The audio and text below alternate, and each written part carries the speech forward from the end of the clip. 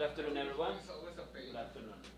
So today's Kent seminar, we have visitors from Southern Illinois University, Edwardsville.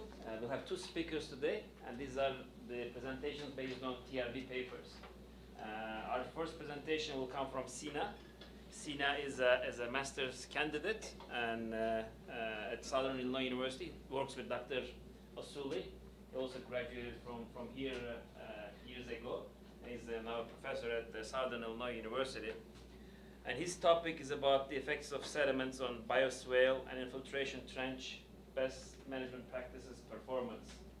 And I will give him 15 minutes for his presentation. I will have some questions after his presentation, and then we'll switch to Pradip's presentation after we are done with the QA. Let's just welcome Sina for his presentation. Thank you. Hi, guys. Thank you very much. Thank you for introduction. Okay, I think I'm on. Okay. So, as Dr. Hassan said, my presentation is about the effect of sedimentation on biosoil and infiltration trench BMP performances. And this research is done by so many people, so I'm not going to get all the credits. However, I'm the one that presented it here. So my advisor, Dr. Usuli from SIUE, PhD candidate Azadeh from SIUC, myself, and Dr. Barlow from IDOT Illinois Department of Transportation. The outline, well, is introduction, objective, procedure, results, and conclusion of this research. The BMPs are mainly built and maintained for water treatment in different projects.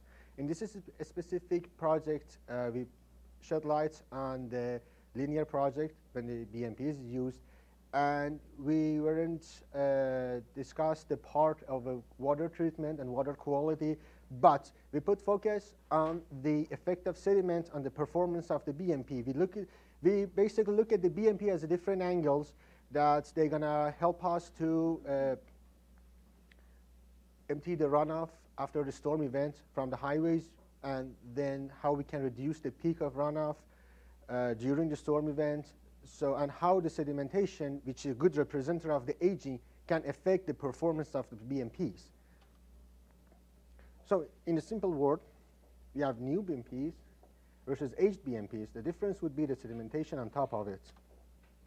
During the rainfall and the new BMPs, you're going to see a lot of infiltration, and you're going to have some runoff, of course. But on the aged BMP, we know that the infiltration is going to be less because of the sedimentation, and runoff would be more. But how much more? So that would be the objective of this research. So we're going to quantify that how much runoff is going to increase on different storm scenarios and the aging on the BMPs, and then we simulate it by the numerical modeling, and also we validate the numerical modeling, the result that we got from that, by the field test that we ran. So basically calibrate a model to be used for different purposes. So this research consists of 3 parts. First was the field part that we designed. We focused on the infiltration trenches and the bioswale with new ones, 2-year-old and 10-year-old, under different storm scenarios. Then we did the numerical modeling for the same tests. We calibrate the models, the numerical model with the field test, and then we provide a model to be used for different scenarios in that range, rainfall-wise and age-wise. The location of the field test was in the campus of Southern Illinois University, Edwardsville. This point, I have a better photo of this. Well, you're going to see it with the better details, but this is what Google Map, the best image that you can see from the Google Map. The schematic layout of the whole project was kind of like this. We have the water tanks, water reservoir to collect, to basically store the rainfall in them and then deliver them via the pipelines to the bioswales and the infiltration trench. The number 1 indicates the 10-year-old, then the 2-year-old, and the brand new one. The same story for the infiltration trenches. The flow was controlled and monitored by the flowmeters that we have at the beginning of the pipelines of each section. And then in order to, what we look for was the runoff. So we had two runoff collector tanks here. The exceeded water on top of the biosoil was pumped out into the runoff collector tanks, and then it measured. The volume was measured to know that how much runoff we got for each test. A more detailed view of each test would be something like this. The valve is got open, the water enters in from the distributed on top of the BMPs or test cell by the perforated pipes. We had an observation well, as you can see, an 8-inch plastic pipes serves us as an observation well to monitor the water level inside of each BMPs. And of course, each BMPs was surrounded by the impermeable berm to do not have water interfere from the outside, and no water from top of the BMP should go out and no water from outside should go in. And also we could control, we have a kind of like isolated atmosphere for the BMPs. The cross-section shows the same story.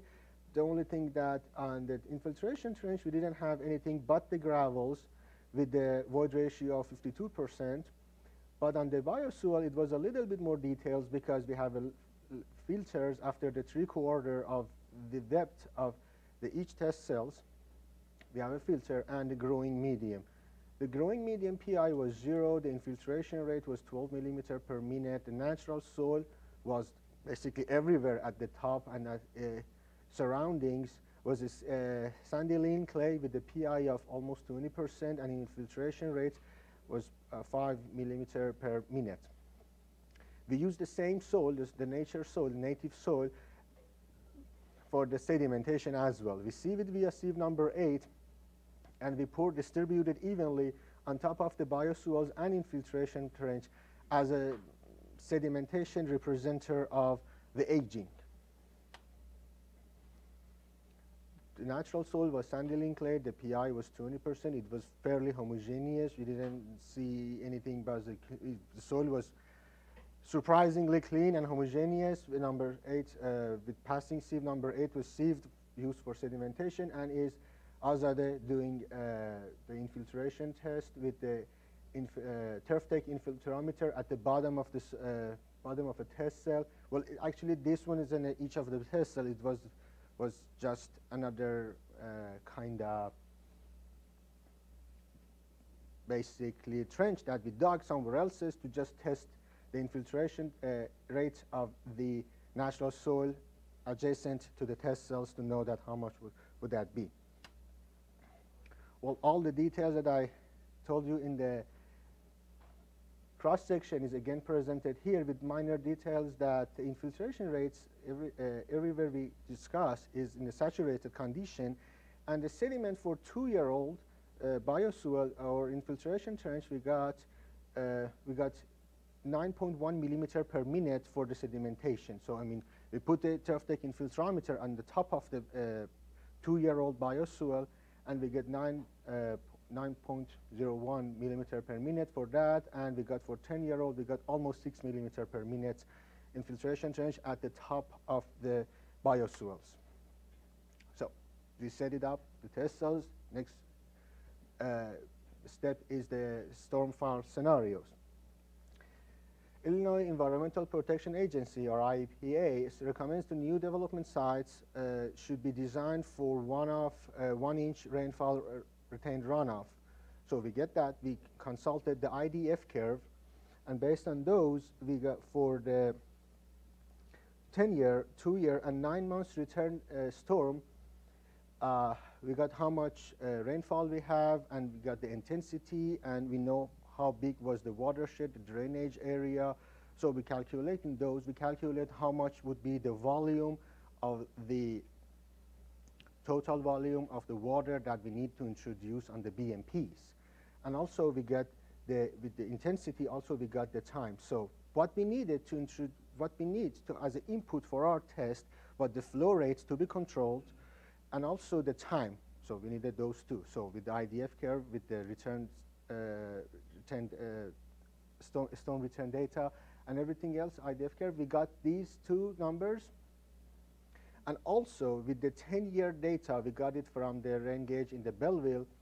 We come up with high rainfall and medium rainfall which was these two had the 88 and 99.7 percentile of the rainfalls in that area. So we kind of consider those two as have a broader range of rainfall scenarios for our tests. The area that we assumed and presented in our test was a 15.5 meter drainage area and almost 1 meter, 0.9 meter biosoil or infiltration trenches, and we just model it for 2.4 our basically 8 feet width of a linear project. So with this data, we introduced two possible scenarios. Possible one, 4-lane roadway with a shoulder and for a slope, or 4-lane roadway with this shoulder and the forest slope. So we kind of, there are other possible scenarios, but these are the input for the models. For the field test, we just used the 15.5 meter drainage area.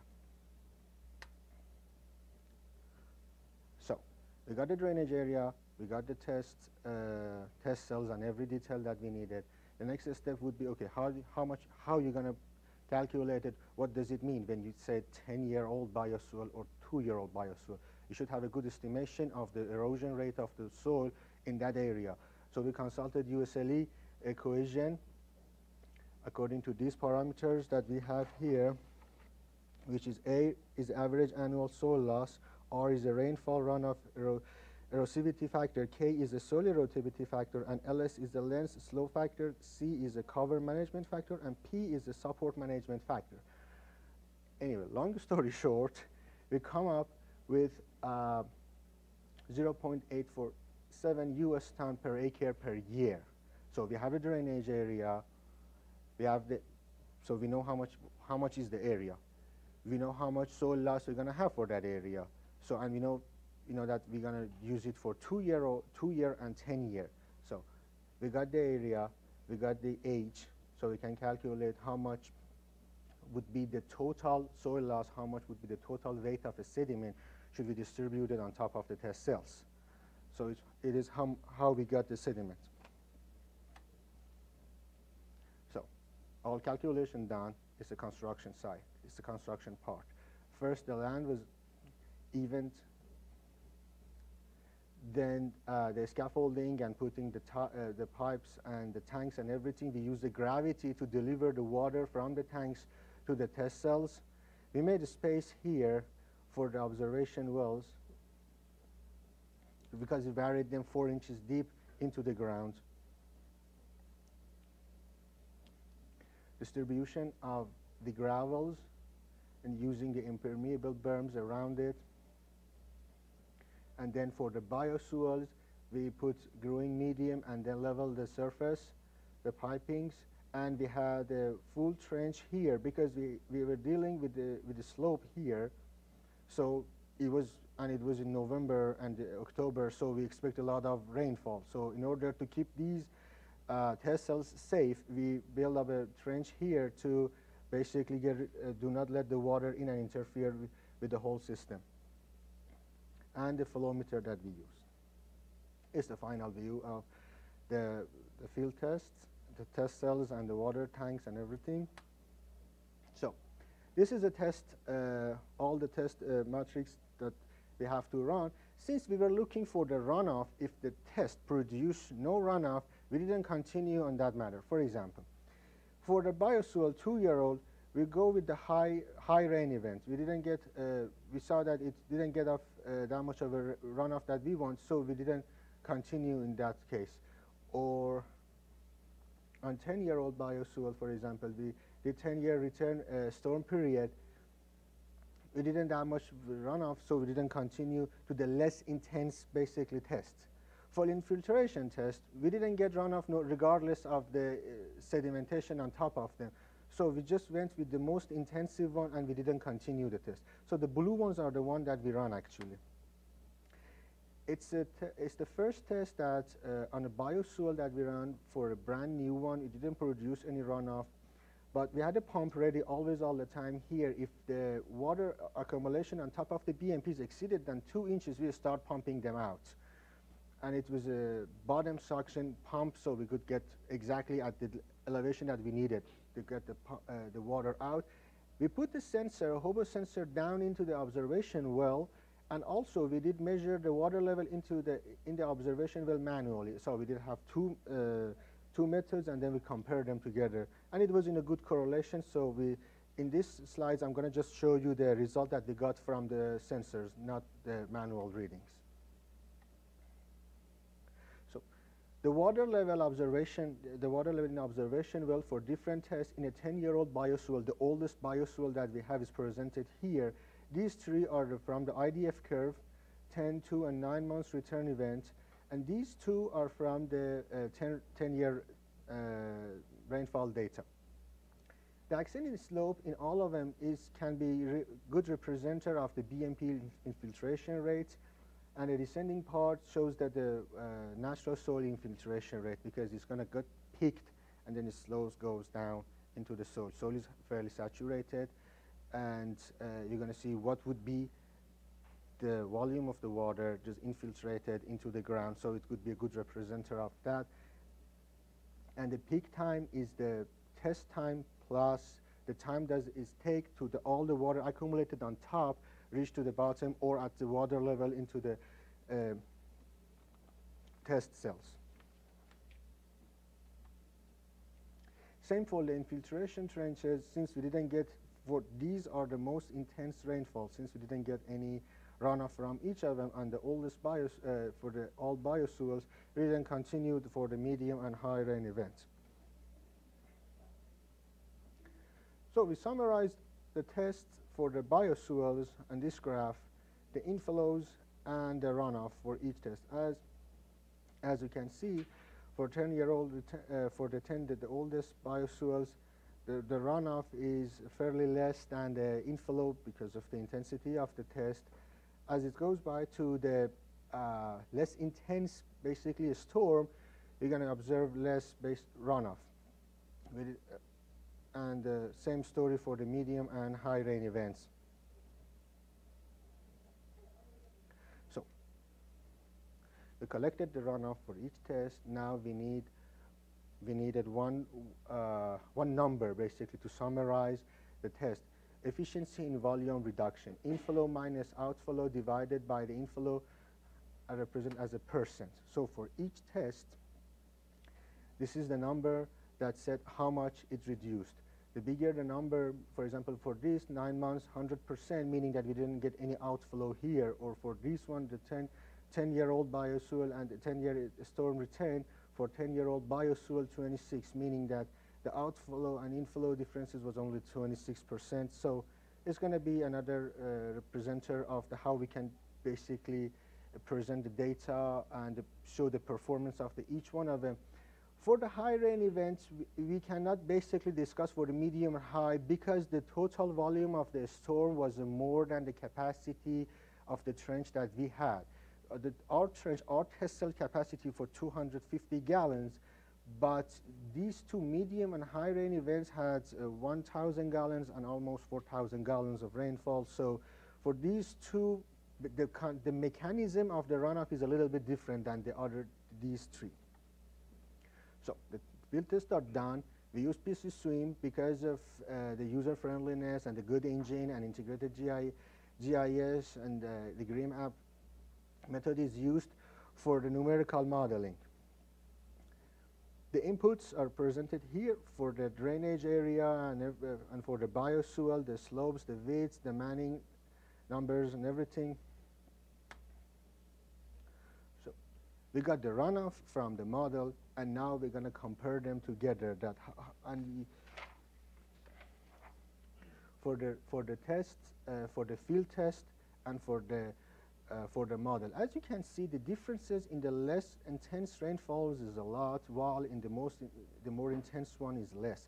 Well, the reason that the model idealized the situation, we had a lot of escapeways in the field, uneven distribution of the sediments, the settlements of the gravels.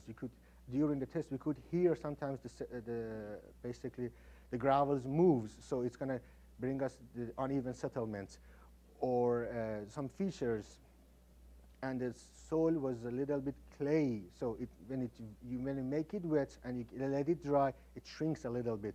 So one word, we had a lot of cracks and had a lot of escapeways. So we expect that the runoff in the field be less than the runoff in the model.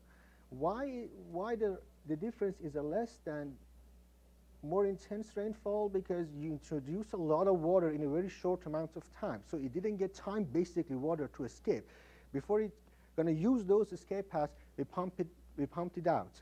And in the older biosoils, it didn't have, the problem was less because of the more sediment we use. One compensates the uneven settlement and going to basically clog those water escapeways.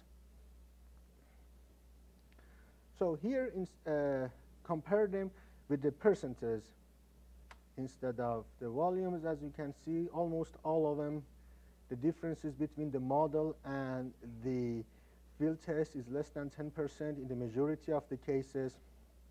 So we can safely say our model worked, and it get validated. So aging reduced the performance of the biosoil by 45% and 30% in average in 10-year-old and 2-year-old biosoils, respectively. In infiltration trench, didn't change at all. So, however, in the infiltration trench, when you put sediment, when you distribute the sediment, it washed away by each rain and goes down. So, in infiltration trench, probably you don't see anything until it gets completely filled up. The volume, the total volume is going to reduce. However, in the biosoil, the total volume remain intact, nothing changed. But the infiltration rate is going to reduce. So you're going to have less water can goes in, but the space is always there. You have, for example, in these tests, 250 gallons. But infiltration trenches, the rate is almost the same, but the volume is reduced by time.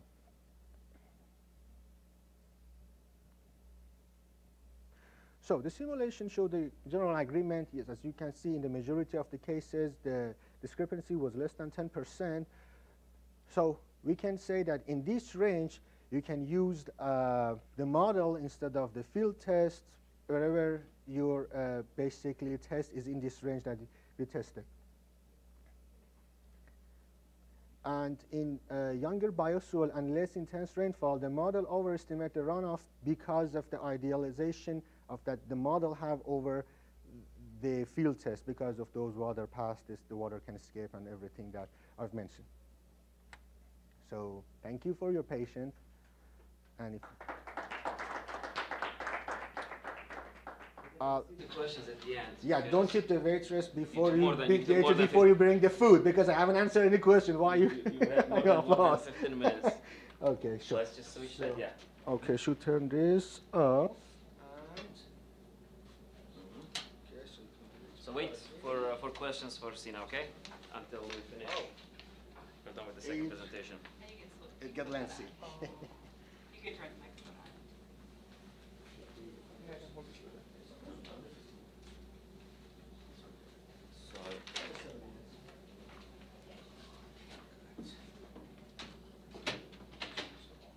Presentation in the meantime, yeah.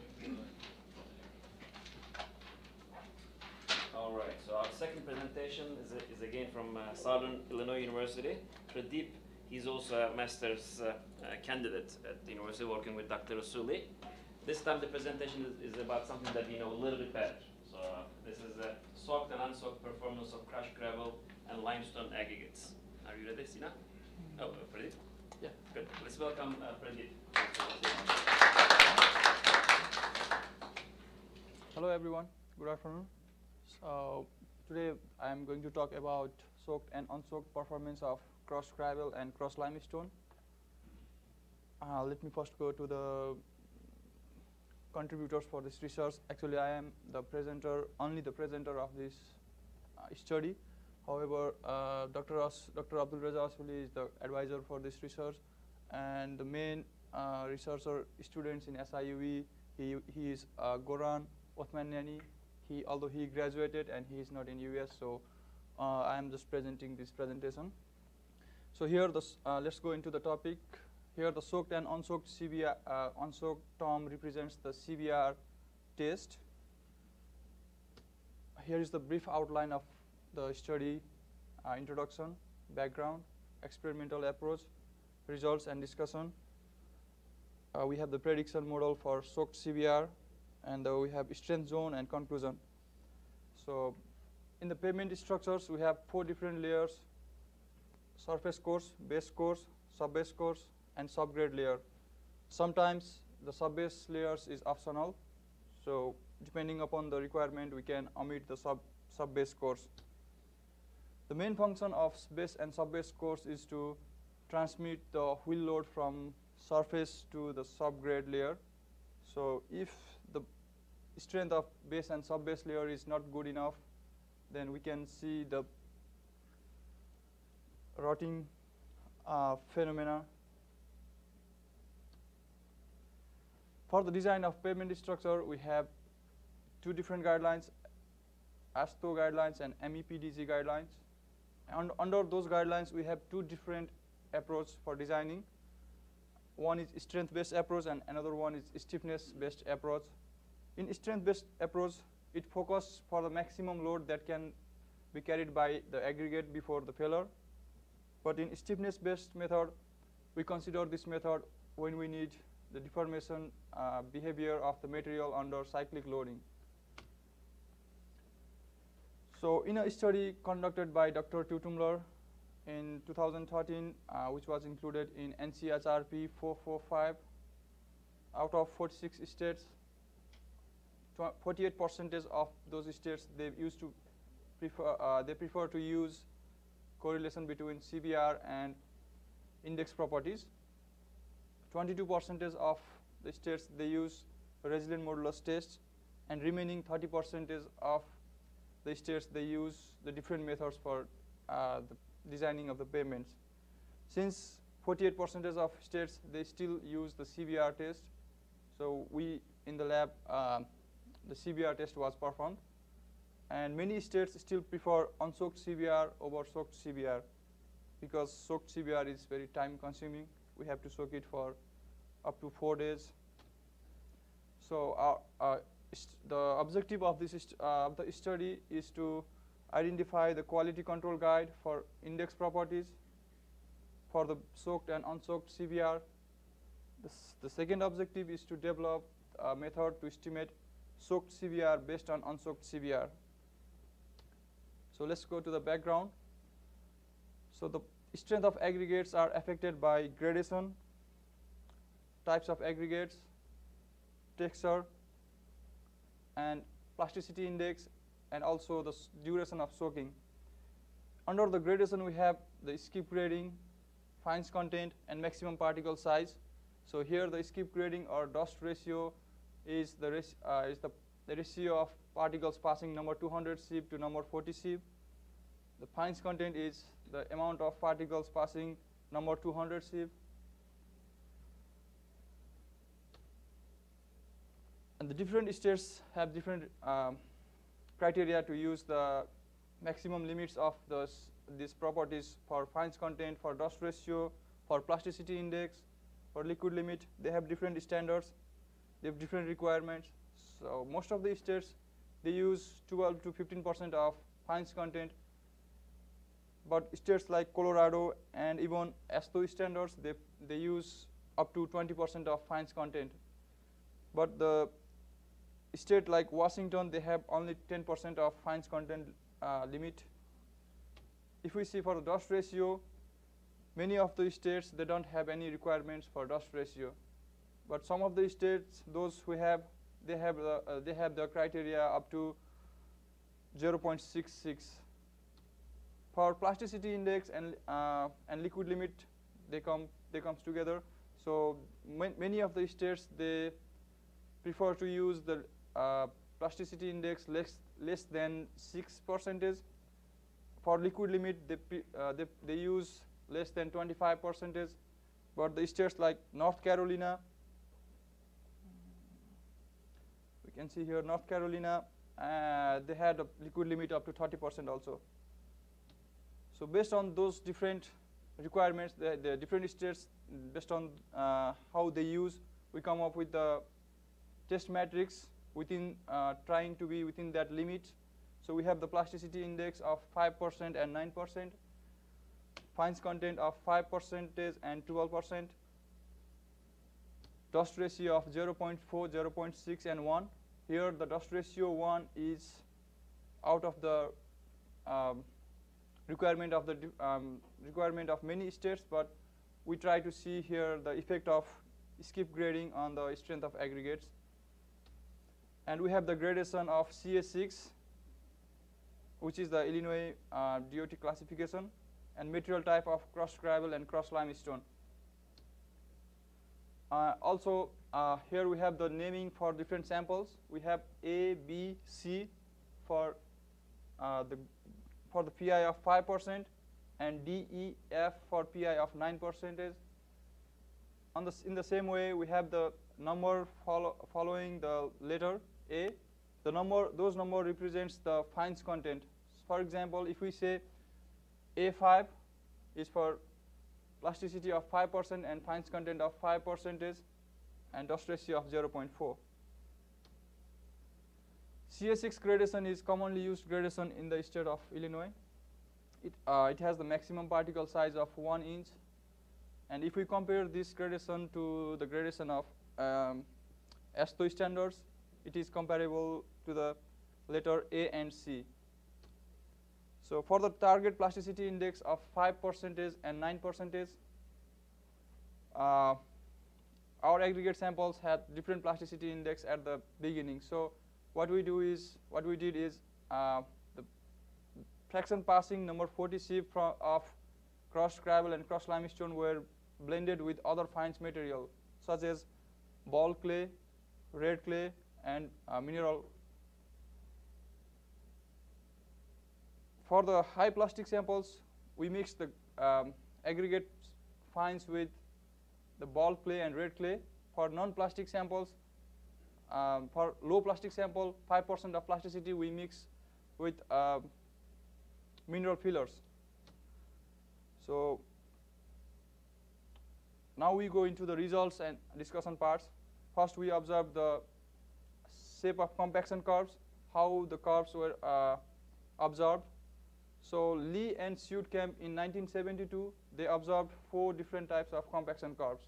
One is bell shape, another one 1 1/2 peak shape, the third one is double peak shape, and odd shape.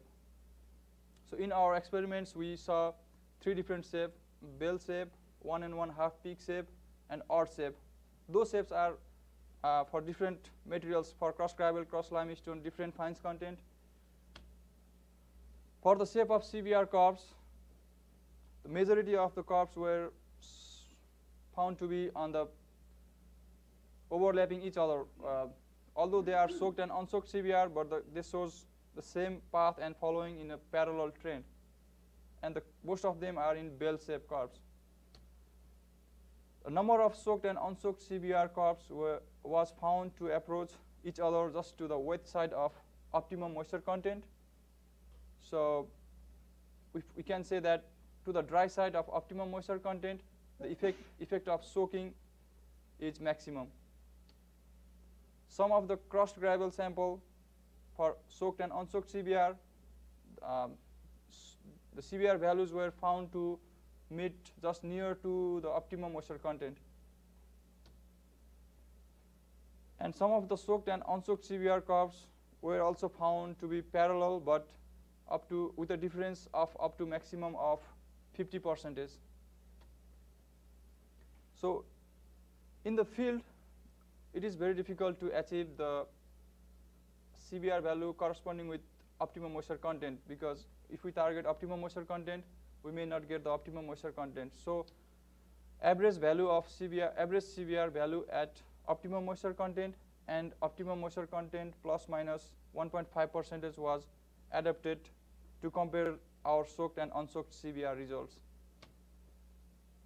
So here we have 2 graphs, 2 plots. The left plot is for fines content of 5%. The right plot is for fines content of 12%.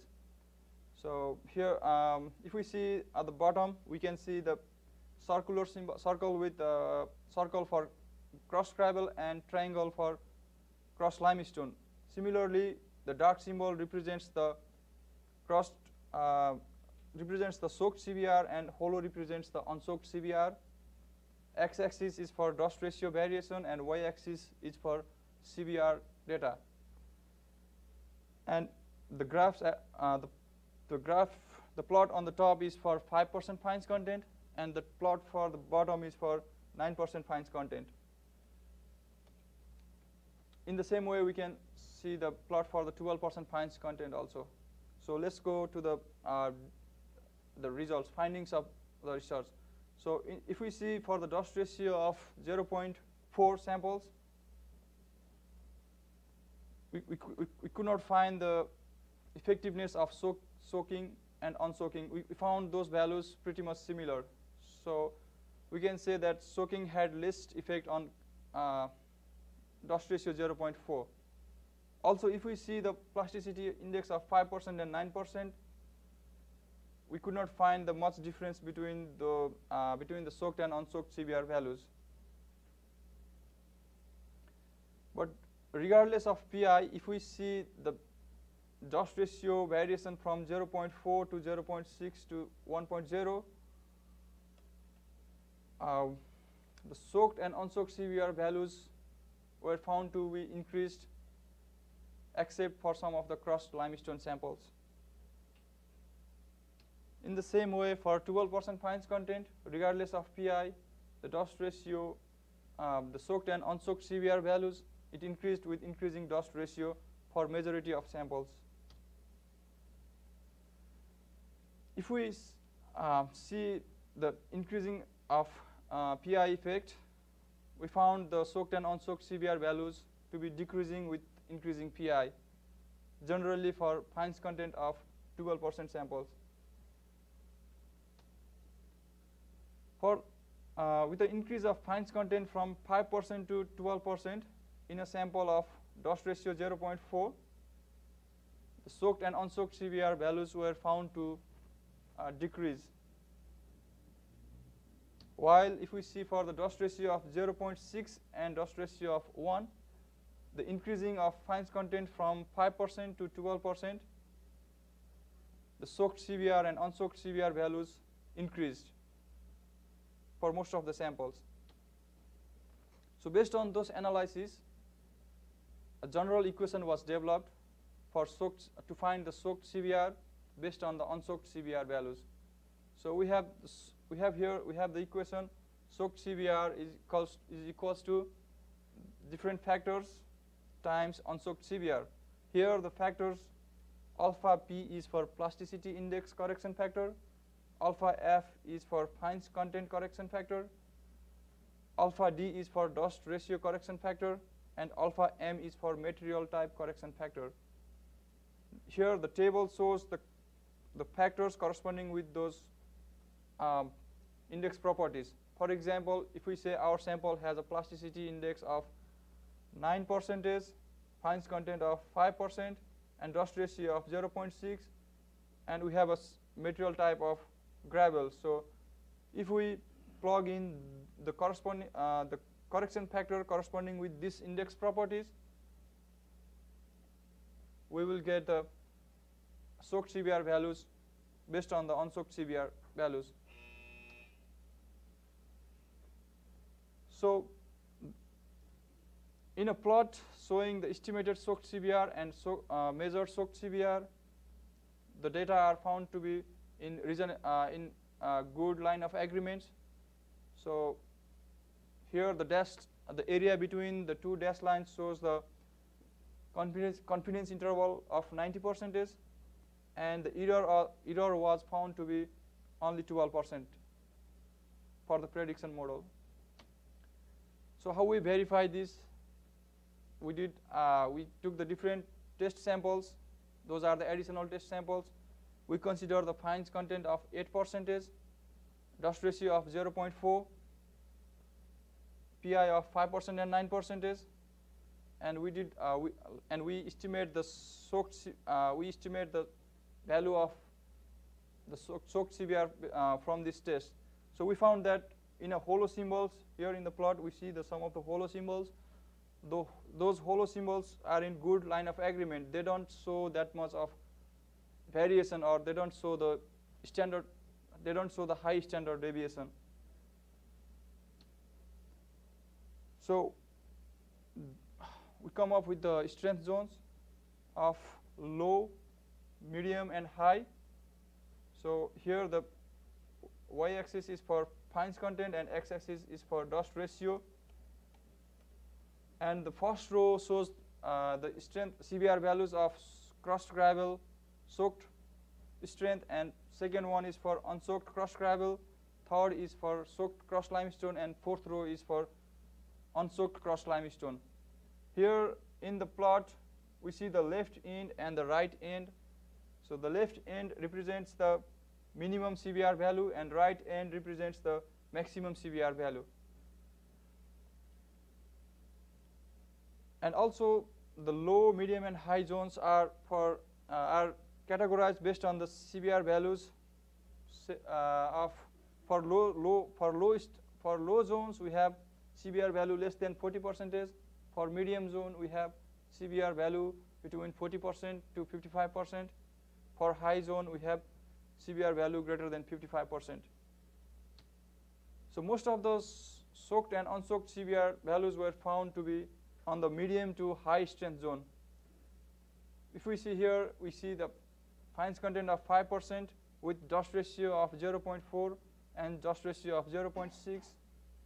And for the 12% fines content of dust ratio 0.6 and dust ratio 1, we can see the CBR values, they belongs to medium and high strength zones. Only the CBR with the 12% fines content and dust ratio of 0.4 shows quite low CBR values. In another study conducted by Dr. Asuli et al., he represents the plots in a different style. Although the strength zones are similar, it has low, medium, and high zones, and these are classified in the same way. So, and also let me clear one thing, that this plot is for only CA6 crushed limestone. So we try to predict these values based on our equation. So our equation prediction were represented by dark symbol with a red circle in the plot. So if we see the value here for a value of 51, that was the actual value, we found value of 53 from our prediction model.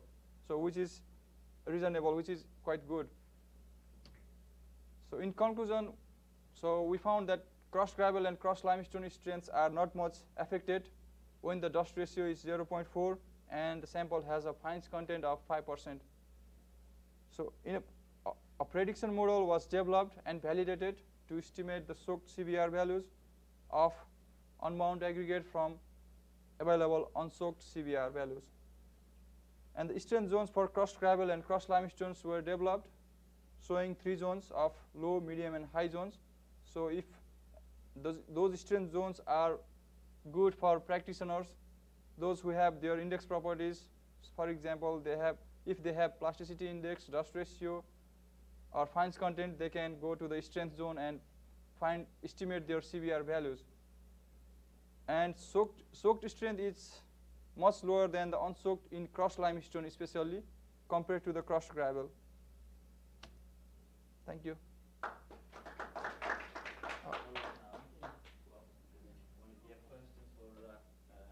Pradip or Sina, let me thank them because they came all the way from Edwardsville to make a presentation in 3 hours. Yeah, that was the hardest part. But he had someone on the way, right? You were watching John Oliver? John Oliver, yeah. Sure. Was the distant one?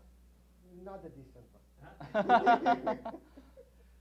want to thank you for coming all the way here. Sure, Thank it was you. our pleasure. Well. Yeah. Thank you. This is a really great contribution to our seminar. Yeah. Any questions for Pradip or Sina? Oh, sure. On the bioswale, you mentioned that there was a filter that you placed between that growth medium and the aggregate beneath. I think you want the cross section, huh? Yeah, I think that's it. I was just wondering what material you used there. And then another follow-up, when you talked about the aged bioswale, you went into detail about how you determined the thickness of material that would be on there. How did you determine the state of that material, like how compacted it should be? Because that's, of course, going to affect your permeability. Perfect question. Thank you very much. Well, okay, first, the filter was a geotextile material. Let me see if I can have a photo on the construction part that I can zoom in and show it to you. It was, I don't know whether it's obvious enough or not, but it was a geosynthetic material. It wasn't impermeable. The only reason that we used the filter because we didn't want to basically growing medium go inside the gravels, or the soil from the just one foot from the surrounding do not go into the gravel. So we just use that around just for the transferring water. The infiltration of that could be overlooked. I mean, it didn't block water as that much.